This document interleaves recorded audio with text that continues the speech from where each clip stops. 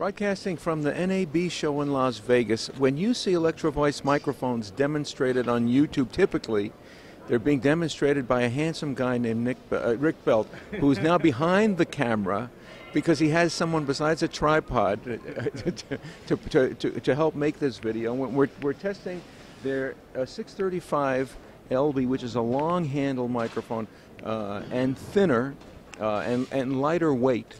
We're doing an A-B comparison between this and the RE50. All right, so I'm Rick Belt with ElectroVoice mics, and we're A-Bing some mics with our good friend Scott. This is the RE50 NDL, and it has probably 25 to 30% hotter output due to the neodymium magnet that's in it.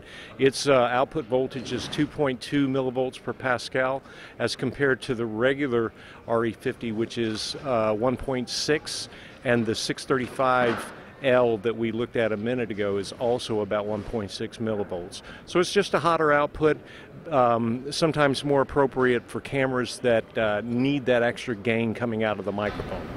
ElectroVoice at the NAB is showing long handle microphones and their NDL higher output microphones.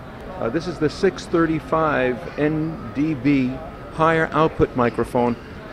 With the regular length handle, not the longer handle. The regular output dynamic mic comes in a long handle. This comes in a regular length handle, and you can hear the fidelity comparison between this and the RE50. This is the ElectroVoice RE50L long handle dynamic microphone.